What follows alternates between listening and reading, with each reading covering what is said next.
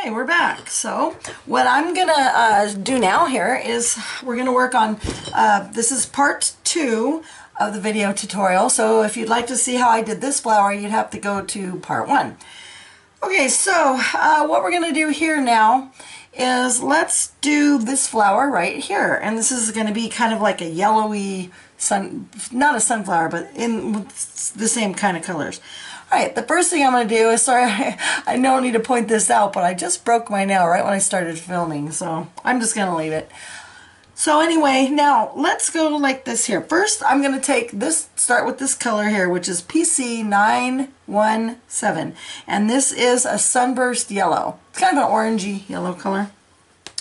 And I'm just going to go right in this area here, and I'm going to just go around and do this whole area here. Just like so. Alright, and just fill in all these areas. And I'm going to go all the way around, and I'll be back when it's done. Now, let's take, this is PC1005, and this is lime peel. And just fill in all of these little areas here. It's just nothing fancy, just there's no really shading involved here. I just fill them in. Okay. There we go. Okay. Sorry about that. I had to get my phone. Life happens. So now what I'm going to do here is let's take cadmium orange, which is PC118. Okay. And let's see how to explain this. Just lightly, just go, and we're going to try to deepen in the shades to start giving it the beauty of the flower. And I just, you know, again with my little flicking technique, just because I like that look, you know, of the, just to have the lines, like I say, makes it look just a lot more natural. And I do that same technique. I use that a lot, so if you follow me and you like my style, then that's how you do it. And we're just going to come around here, and yeah, pretty much that's about it really. I'm just going to go like that. And then let's do this.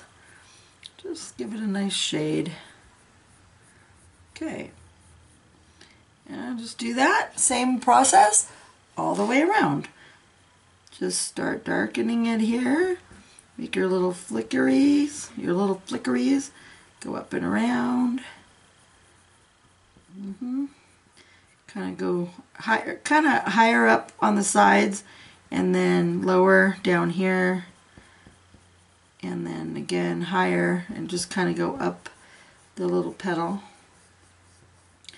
Go up the little petal, and then just take your time, you know, have fun. That's what this is all about.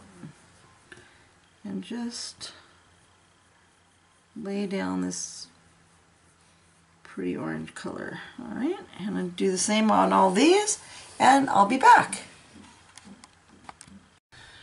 Now that's all done. Let's take no, not Dollar Purple. I'd like to use a different color. Let's try this Espresso, PC1099. Okay, and we're going to take this Espresso here. Oh, sorry about this, but I am going to, yep, that just had to happen. Okay, Espresso. And this is what we're going to do here is, I'm just going to outline these. That's why I needed it sharp, because I wanted to, you know, you have to get in these areas, so you got to have that sharp. So I'm going to go around and do all of this along the sides, and then also I'm going to do around these green little guys. Okay, so take Espresso and do that same thing all the way around, and I will come back when that's done. Okay, now to achieve this this look here, there's still going to be more that I'm going to do on this petal, but I just take this permanent red, which is PC 122, and just like the other techniques, just lay it in with that flickering effect, and just bring the color out, and this just deepens it a little bit. And then if you want it a little darker, you know, like just to create a little more depth, just put a little bit more pressure, just a little bit more pressure. So I'm just coming around here, then just flick up, and just blend it up so it has a nice smooth finish. Okay, then take the let's use this. Let's grab a this is called Salmon Pink, PC 1001, and then let's just throw that, apply it right in here. In the kind of use it not quite as a blending tool, but just get the middle area. Okay, and then finish it off by taking your plain white, and I just rub my pencil onto a clean piece of paper just to make sure that the tip is clean, because if you have a dirty tip, then it's going to ruin your beautiful masterpiece here. So then I'm just going to take the white and blend it all in for a smooth look, and it'll make this look like a beautiful petal. Alright, so I just smooth that in like so. And there we go. Voila. I think what we need to do is add a little bit more, take that cat orange again, and just darken it again, because the white kind of left a little white haziness, and in the dark areas we kind of want it to stay rich, you know, that really rich feel. So let's re-add a little bit of that and do the same thing on all these petals. And then we will move to do this little fella. Okay, so I will continue doing this, and then I will be back. I finished and completed this flower, and now we're going to be working on this pretty flower right over here using these colors right here. For your information, I put this down here. I'm also going to be making an adult coloring book guide to coloring flowers, leaves, trees, etc. And it'll be kind of similar, where I'll have a flower and then I'll have the colors that I used for that flower. So stay tuned for that. Anyway, let's go through here and continue with this flower. So for the colors here, I'm going to use PC 928, which is a blush pink, and then I'm going to use PC 926, which is the carmine red, and then I'm going to use a dark umber. If you want to get these out ahead of time, it's kind of helpful. The dark umber, and then I use the handy dandy lime peel, which I use a lot, which is the PC 1005, and then I'm going to put in some 30% warm gray for some shading, which I also use a lot. So now let's continue on with this process over here. So let's do this beautiful little flower, little pink flower. Alright, here we go. So let's start by taking I turn my work, so sorry if that bothers you, but I have to because I can't do it. Otherwise, I'm not really good at the filming it. Now I'm going to take the blush pink and just lightly put it in, same technique that I've been using with my little flickering technique, and just putting in maybe if I turn it you can see better. Let's try this. Putting in the color here like this, okay, and then flicking it out, and I want to leave the light in the middle of the flower. Sometimes I do it on the end, sometimes I do it towards the middle, sometimes I do it you know, like where it's just the absolute middle, like the throat. So I don't know, it just depends. Okay, so I'm going to go through and then just put the blush pink all around these flowers, and then I'll be right back. Alright, so this is all done here now, and it's looking pretty delicate and nice. So now let's take out this carmine red, which is the PC 926, and just on the edges, just ever so lightly on the edges. Just go along the edges to give it a little bit of some definition. Okay, just like so. Go right on the edge like that. So it gives a little bit of definition. Then just take and do your flicking technique, well, and just add some here, like that.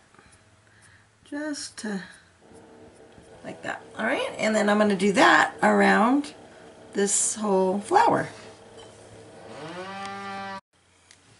Now this is looking pretty, so let's take this lime pill, and for the middle of this little star, let's put the lime pill in here. Okay, and then that looks good. Now let's take the carmine red and go lightly on the inside of this.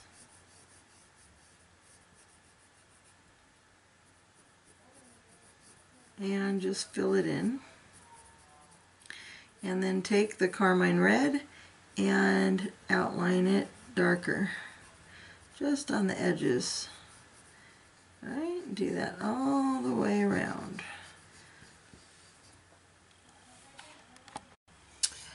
Take the warm gray, which is PC 1052, and this is a good color. I use this a lot for shading because when you mix this with the red or a pink, it kind of gives a you know, kind of like a purpley or a pinkish type of a feel to it, but it just adds a little bit of a warm shade.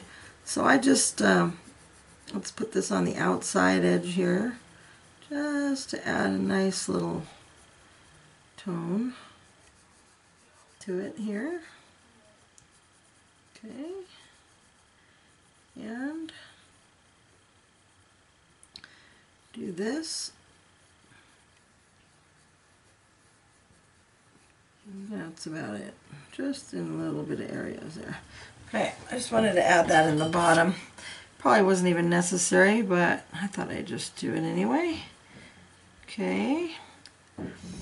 Now let's take the espresso, and with the, actually I'm sorry, we're doing dark umber on the outside here, and just give it a little oomph.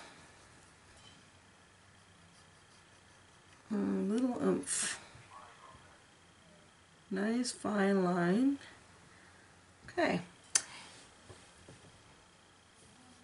And then I'm just going to do that all the way around, and then let's do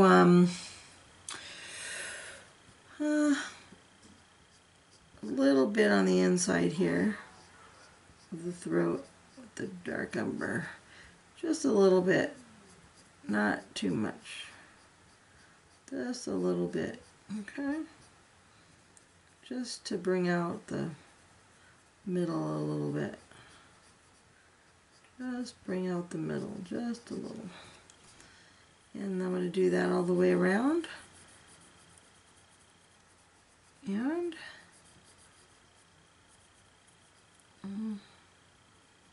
put the middle in that color too, dark umber. And this flower is done. I just have to go around those edges there. But so there's your tutorial on how to do these kind of flowers. I'll work on it a little bit more, and then we will move on to this flower next. Now I wanted to work on this flower here. Just did a little bit of cleaning up and working on this little guy. Now the colors that I want to use for this are going to be PC 108, Parma Violet. We got the grade lavender, the lime peel, pale sage, black grape, and espresso. The numbers are all here. If you want to get them out, you can pause this video and then you can get all the colors out you need to do this little fella. Okay, so let's start by taking the Parma Violet, and which is the PC 1008 Parma Violet, and just start doing the same technique that we were using on all the other flowers, and go all the way around. This one doesn't have a little leaf, so I better give it a little leaf, huh? Okay, so just go all the way down, and there's no line, so just make a little line for it to separate the flowers, or the petals, and then just go all the way around using the same technique, but making it a little darker on the edges. And there we go. And then we'll do that same technique all the way around. To fill in the flower, take the gray lavender, PC 1036, and just fill it in. And this one isn't really, just use a nice light touch and just fill it in. Go all the way through to this area in here where these little cute little stamens, I think they are called that, are popping out. And then just a light touch, not real heavy, not really light, but just not heavy enough to burnish and press down the paper. And there we go. Okay. Well, and we'll go on now to the next step. Put a little bit here, actually. All right. So let's take let's start with the pale sage, and let's take the pale sage here, and let's do the middle of this little guy. Just do the middle nice. This is a really pretty color for leaves and stuff. I don't think it's used enough, actually. I really like this color. And let's just do that. Okay. A nice pale sage going. Okay. Then let's take our handy dandy lime peel and just go around to give it the glow. Bring it in and around the line also to give it that halo effect.